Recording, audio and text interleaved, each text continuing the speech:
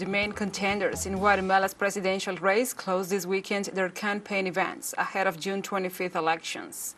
Presidential candidate Sandra Torres, widow of the former president Álvaro Colom, criticized the last three governments led by men who have defrauded the people and promised to reinstate the social programs that worked during Colom's government. For his part, ex-diplomat Edmond Mulet promised that all children in the Central American country will have their own digital devices for school. For her part, Zuri Rios Sosa, the daughter of the coup dictator Efraín Ríos Montt, assured that the candidates excluded for the next elections should have been part of the polls.